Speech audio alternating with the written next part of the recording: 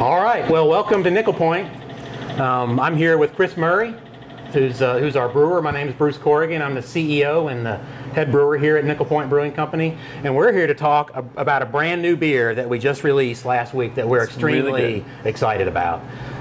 We call it the Raspberry Wild Siren Sour Ale.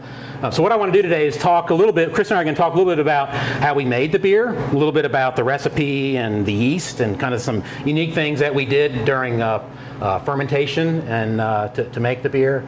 But most importantly, also tell you where you can get it. So let's just sort of dive in here. The yeast, we started experimenting with this product last year. We did a version that was unfruited. We called it the Wild Siren. So hopefully you'll start to pick up on the fact that this is going to be a series. This year we decided to fruit it with raspberries, but we use a very unique yeast strain in this beer. It's called Lactantia. It's actually a wild type strain that was harvested and isolated from a bumblebee of all things. And it does some really unique things during fermentation.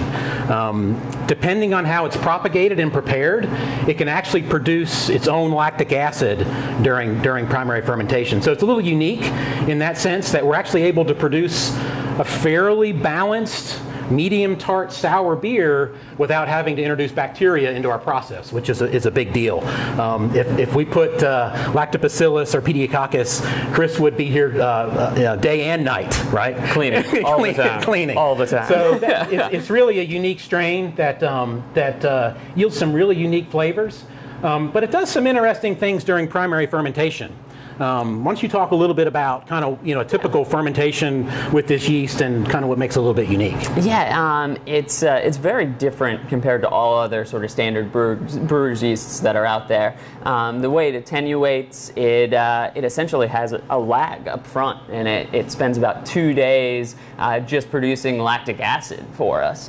And as soon as it's come down and the pH drops fairly significantly over those 2 days, it'll start to attenuate, and then it sort of is like a roller coaster ride down, and it goes down 20-25 units, and then it stalls out for a few more days, and it produces a little bit more lactic acid, and it looks like you're in trouble and you don't know what's going to happen then, and then all of a sudden it starts to attenuate again, goes down to terminal, and has a slow ride down to there. All in all, it takes about 25-27 days, right? Almost a month to get it to finish out, which is kind of unique.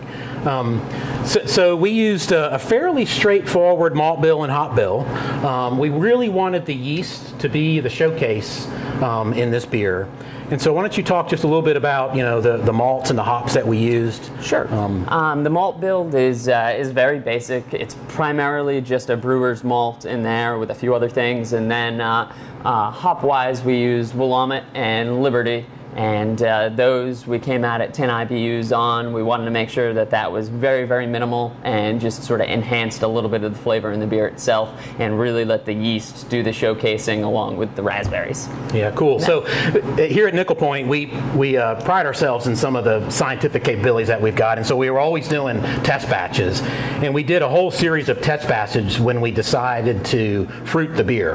And what we found is that when you give or put fruit in the wort on brew day, so you're introducing all that sugar that the yeast is going to consume on brew day, that it would actually consume those sugars from the fruit immediately and then kind of say, we're done, and go dormant. And so we had to get a little creative, didn't we? A little creative on how we were going to add the fruit to the beer. Why don't you talk a little bit about that? Yeah. So a lot of those early test batches that we did with this was figuring out when we could add that raspberry so that it would still attenuate everything and we wouldn't have any stability issues. And what we found out was essentially when it gets about 10 points away from terminal, then we could inject that raspberry into the beer itself. The yeast was still active enough that it ate all those sugars, so that wasn't a problem at all, and it still went down to the terminal gravity that we were expecting and that we saw last year and in the other test batches as well. And the reason that was mainly important for us this year is because, as you can see, we planned to put it in package. And so we wanted to make sure the product was stable, that we didn't have any yeast taking off in a secondary fermentation on the shelf. And so we got a little creative on how we were going to handle that. Yeah. So Which kind of leads me to the last thing here is, as you can see here, we did package the beer into cans. We sell it in 6-pack 12-ounce format. Look for it in any of your local bottle shops here in the area, and some of the restaurants too. It's not quite, you won't see it on the shelves at your Harris Teeter and your Lowe's Foods like you typically see the IPA and the Vienna. We missed the spring reset, but you can get it if you don't see it at your local bottle shop, etc. Be sure to ask for it. They can certainly get it. So that's a little bit about the Raspberry Wild Siren Sour Ale. Thanks for your time, and cheers.